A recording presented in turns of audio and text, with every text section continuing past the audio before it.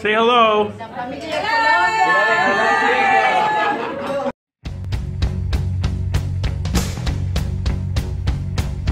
Here's your story, let's begin. The water's fine, come on, dive in. The future's here, it's right before your eyes. So this is number 10 video in the series of my Colombian trip. In this pictures you see them lugging luggage across the bridge from Colombia into Ecuador. And I'll explain about that in a minute. It was a bit of a mess, a lot of bus issues.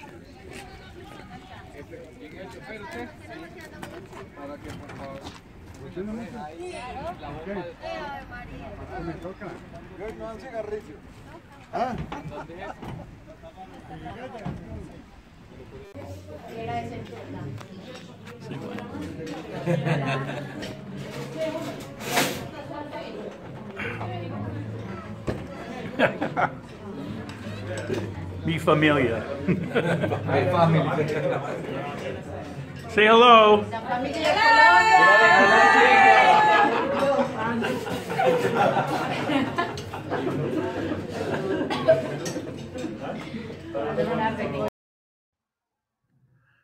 Like anytime you go through a disaster, the people that you're around, you become close.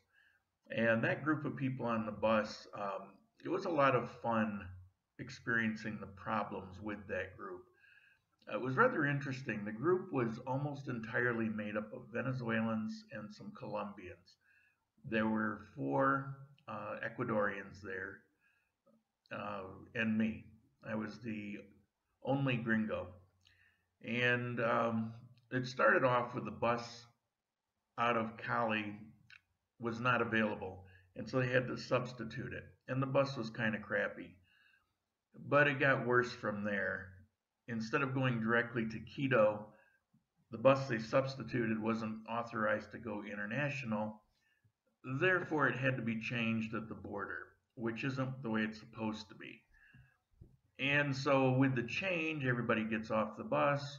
We walk up the hill. We go to one immigration. We walk back to the bus. Then we're told, go over to the other immigration. So we go over to Ecuador, do our immigration. But then we have to walk back into Colombia, which is actually not legal. And as we're over there, the bus goes away, and the other bus isn't coming for a while, and it's going to meet us on the Ecuadorian side. And so somebody comes with a cart, and they start hauling people's baggage, and I just took a backpack. So we got over on the other side, and we get in a bus, and that's the red one that was shown, and it's supposed to be a nice sleeper bus. It might have been nice 20 years ago. The thing was total crap, very uncomfortable, desperately in need of maintenance. Now these pictures along the way here are just pictures along the way. By the time I got to this point, we're 3 days getting ready to go into the 4th day of this trip home. I was exhausted. I needed a shower. I was kind of cranky. And so honestly, I just wasn't up to doing much for videos and pictures. So I'm just showing you what I've got here.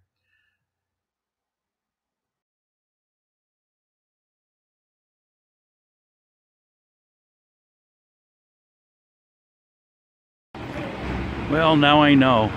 When they sent me to the south terminal, it was wrong, and this is the north terminal, and that's where they sent me. But when I got here at 2 or 3 in the morning, I think they were just trying to sell me a ticket to get out of here, because they acted like they didn't know what I was talking about for the direct bus. But it's here. Is it possible? Could it be a NASCAR fan? They drive like it. Okay, tell me if you can see anything wrong with... Oops. That.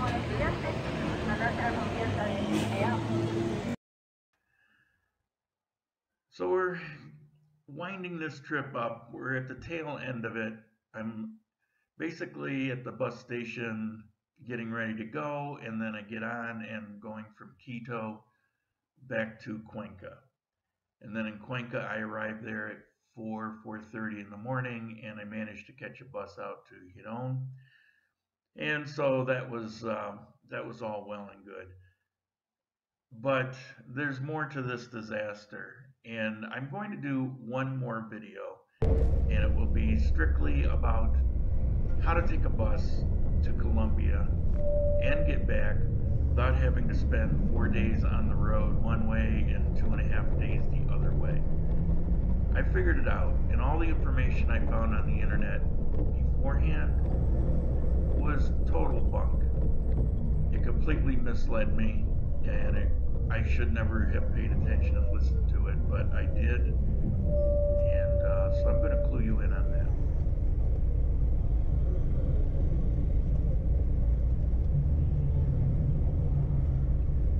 Despite the bus problems, all in all, this was a great trip. I had a good time. It was really fun to see a place that I hadn't seen in so long and marvel at the changes. It was amazing how much Armenia has changed in the last 15 years. It was very safe, very comfortable, very clean. No danger at all. I wasn't about to get shot at this time around. It was just a wonderful experience. Whether you live there or just looking for a place to vacation, I strongly recommend it. People couldn't be nicer. It's just super. I mean, how do you get there and in the first day end up with people taking you all around out to dinner and sightseeing? And I mean, where does that happen? It happens there. It's the way it was before. It's the way it is now. If you're looking for help, if you're looking for a friend, you don't have to look. They're going to find you. They found me. So I hope you enjoyed this series. Most of it was a lot of fun for me. And stay tuned for the next one. It will be strictly on how to do a bus. You know you could.